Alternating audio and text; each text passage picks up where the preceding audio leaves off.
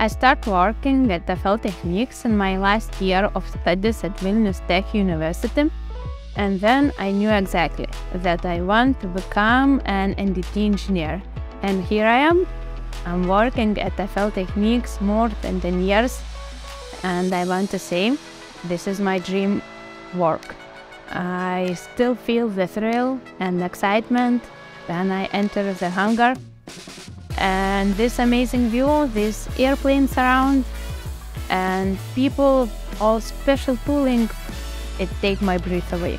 And the smell, you cannot compare to anything else. And the main important thing, I always know that I am a part of something amazing. I'm a part of safe aviation and safety travels of passengers. We can start from the description. NDT, it's a non-destructive testing, which means that we can perform inspection on parts and materials without damaging them, without disassembling structures to gain access into internal areas. Also, NDT allows to detect 2 small cracks, which cannot be detected just by visual means. On daily basis, we use 5 main NDT methods. It's eddy current and ultrasonic testing. It's dye penetrant and magnetical particle testing, also thermography testing. And all these methods require theoretical knowledge and practical experience, understanding how to use different equipment.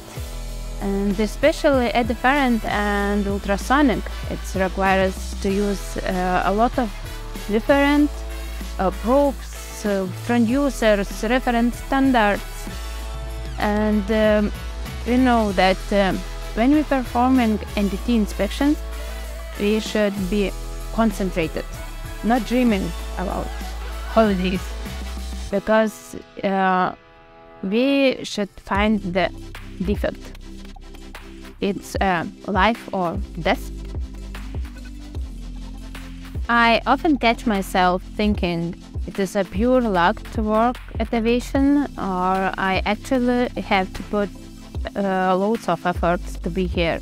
And I think it both, but I'm extremely lucky to do what I really love, and to have all these supportive aviation professionals, all my colleagues, who makes me celebrate each day at work.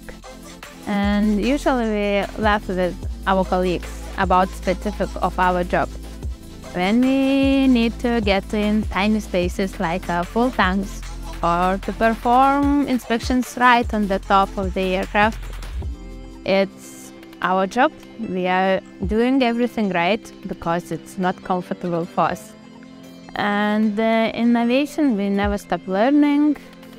We have a lot of courses and trainings to learn how to use new innovative tools. And aviation does not allow to stand still. I would say it doesn't matter you're a woman or a man, doesn't matter you're from city or from small town, the studies at university, the main thing is the passion for aviation. And if your eyes are longing for the sky and you love to look at the airplanes, you can become an amazing aviator. You just have to wish.